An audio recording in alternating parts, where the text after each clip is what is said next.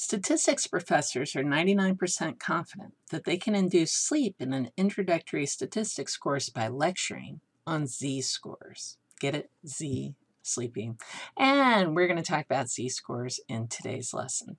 So first, before we do that, let's go ahead and revisit percentiles. And the definition, I want to make sure you have the right one because there was an older one, but the College Board recently revised it. So a percentile is the number of points at or below the value. It used to be just below the value, and now they are revising it to the number of points at or below the value, which is actually kind of a good thing, and I'll explain why. Divided by the total number of points times 100%. So if you're the very top person, every score is at or below yours, so you're at the 100th percentile. Okay, so the reason I like the revision is when I was doing relative frequency, and let me go ahead, I've got this dot plot that shows the number of miles I hiked over 30 days while I was in Spain in 2017. So you can see I had some short days and I had some long days.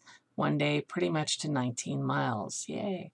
So anyways, I'm going to go ahead and look at the relative frequencies of each of these dots, which I went ahead and put in intervals of 2 miles. So 2 to 3 miles, we only had one dot. 4 to 5, there's that dot. 6 to 7. So that's where these frequencies come from. The relative frequency is going to be that frequency divided by the total number of data points. Well, I have 30 data points representing 30 days. So 1 over 30 is 3.3%. And I don't have to calculate it again. Then I have 2 over 30 is 6.7%. 1 over 30 is again 3.3%. 3 over 30 is 10%. And well, let's go ahead and leave the 10%. I'll tell you that 7 over 30 is 23.3%. 9 over 30 is about 30%. And 3 over 30 is still 10%. Now, the cumulative relative frequency is really, with a new definition, like the percentile. So if I look at the cumulative relative frequency for miles 2 and 3, I include all the points at or below. So 1 divided by 30 is 3.3%. So the percentile for that is 3.3%. Then let's go ahead and add miles 4 and 5. I only had one hike in that category. So I double my 3.3%. Technically, it's probably closer to 6.7%. And then I have the 13.3% here when I add the 6.7% to this one.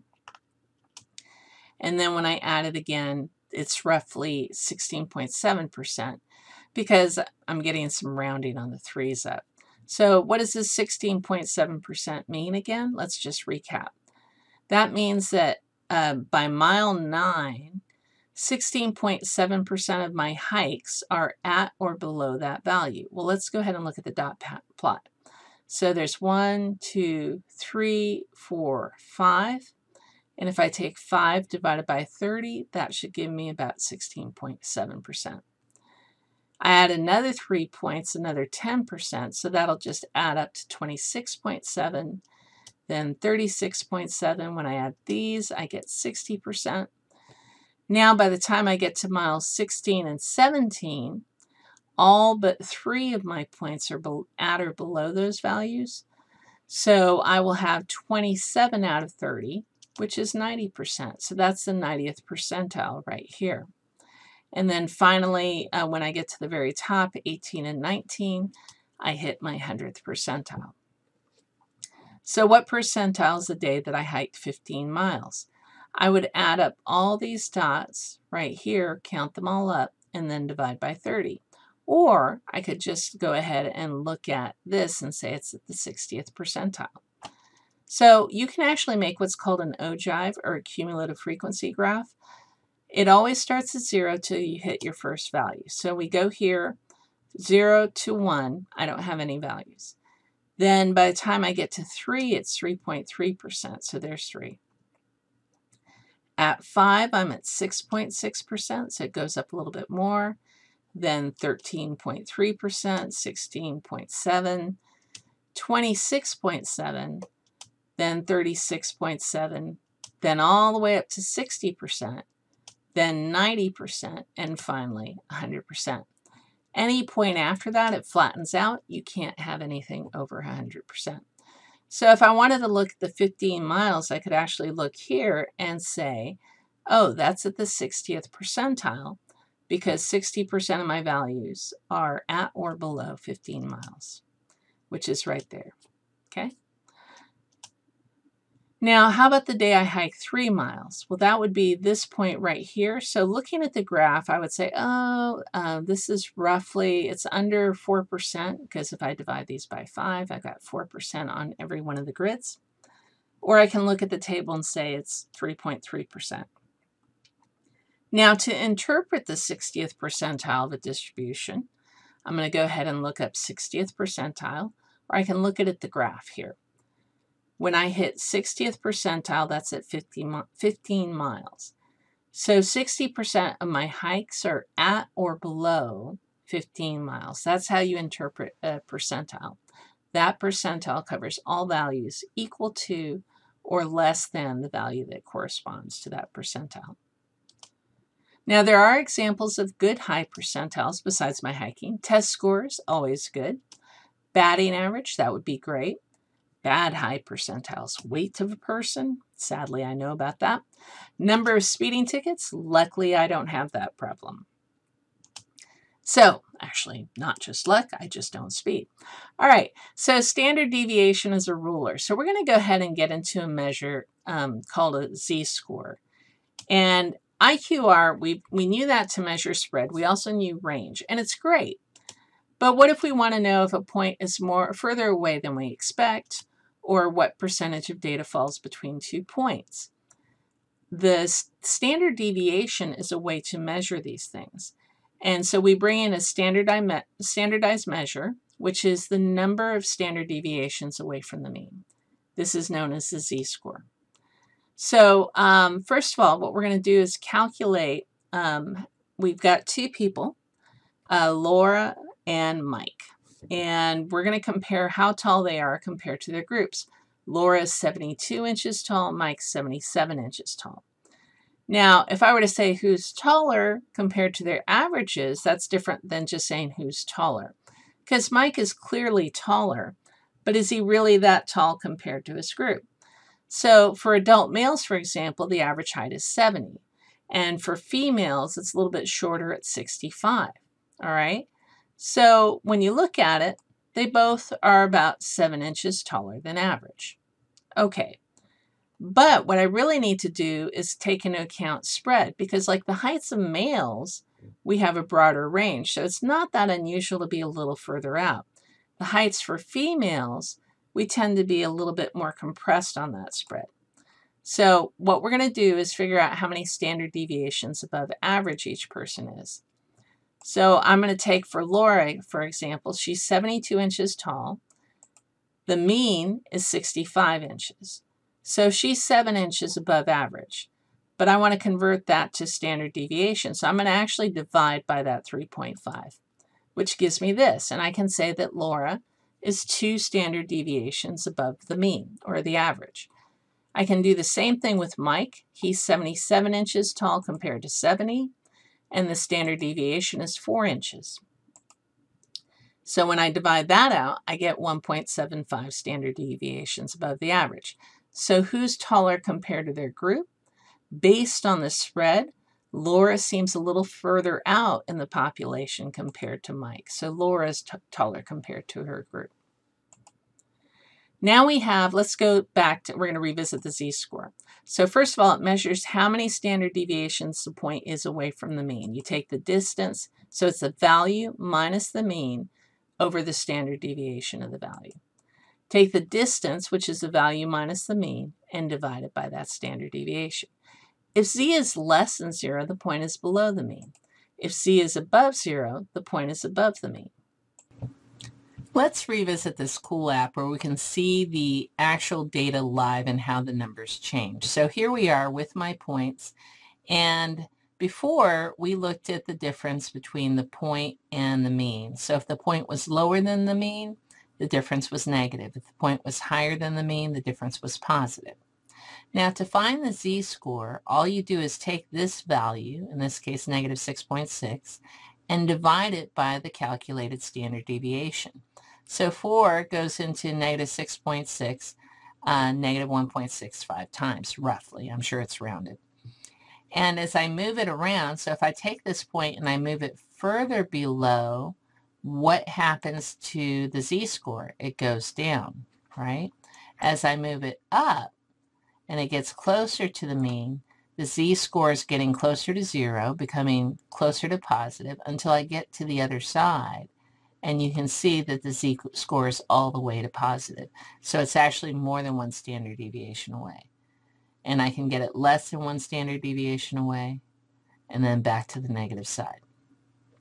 So just looking at these z-scores, you can tell I have a point at 2 points that are below the mean, and I have 3 points that are above the mean because they have positive standard deviation scores. Which one's the furthest away from the mean?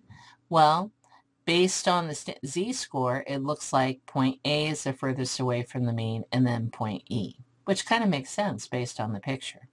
So let's go ahead and do an example. Amy scored a 1740 on the SAT, and Maria scored a 30 on the ACT. So standardized scores are great because you can compare values that aren't exactly corresponding. It's the first time you can compare apples and oranges. Very exciting. Remember how all your life in math, you can't compare apples and oranges. In stats, you can. So the SAT scores, we'll call them our apples. So for Amy, Amy's z-score is going to be her score minus the mean, which is 1,500 in this case. And the standard deviation is 240, so we just divide it by 240. Her score is 1 standard deviation above the mean. Maria has a score of 30 compared to the average of 21 and divided by 6. Maria's z-score is 1.5 standard deviations above the average or the mean. So based on this, Maria is standing out a little bit more compared to the SAT scores than Amy is. So Maria scored farther above her group on a standardized level than Amy did. Now, my mom has a height of 4'11". So what would be the z-score for my mom's height? Now, remember, I'm using the same values we had before, the 65 inches and the 3.5. Well, her z-score would be 59, because that's what 4'11" is, minus 65 over 3.5. So minus 6 over 3.5, negative 1.71. So she's almost 2 standard deviations below the mean. What does it mean that her z-score is negative? That means the value is below average. And about half of z-scores are negative. I mean, I'm not going to say exactly half because you could have this mean median thing going on.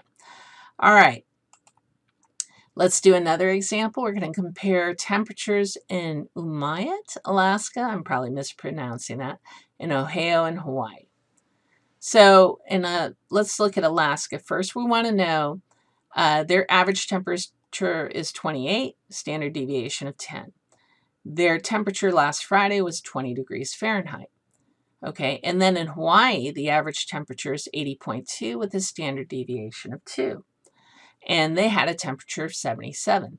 So which location had a more unusually cold temperature? Well, the z-score for our Alaska location is 20 minus 28 over 10, which is negative 0.80. We get the 20 minus the 28 over the 10. Then for Ohio and Hawaii, it's going to be the 77 minus the 80.2 over 2, which is negative 3.2 or negative 1.6. So it was actually more unusually cold in Hawaii than it was in Alaska. Now you can actually go back and find a raw score or a value based on a z-score if you know the z-score, the standard deviation, and the mean. So remember, the z-score tells you how many standard deviations above the mean you are. So if you have the standard number of standard deviations and you know its width, then you can actually say, oh, I'm this much above or below the mean. And then just to figure out exactly where you are, add in the mean, which gives us this basic formula. Z-score times a standard deviation. So the number of standard deviations times the standard deviation gives the distance from the mean, and then add the mean to find the location. So here I have backpacks on the Camino de Santiago, and let's say the average weight is 14.5 pounds with a standard deviation of 1.5. I carried a very heavy backpack when I went hiking, and I would say my standard score, or my Z-score, was 4, and my friend, Mrs. Pierce, she had a very light pack, and her Z-score was negative 2.5. So can we figure out how much each pack weighs? Sure. I am 4 standard deviations above the mean. 4 times 1.5 is 6, plus 14.5 is 20.5. For her, this is going to turn into a subtraction. It's going to be negative 2.5 times 4 plus the 14.5. So when I work it all out, I actually get 10.75.